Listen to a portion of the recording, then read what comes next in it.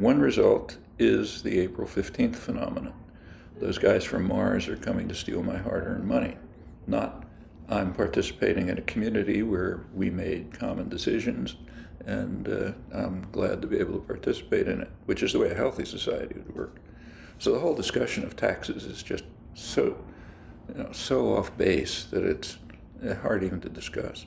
And until there is a conception of participating in a democratic society, and a conception which is real, not just words, but it means you really are participating in a democratic society. Until that's the case, discussion of taxes is fiddling with technicalities and missing the point.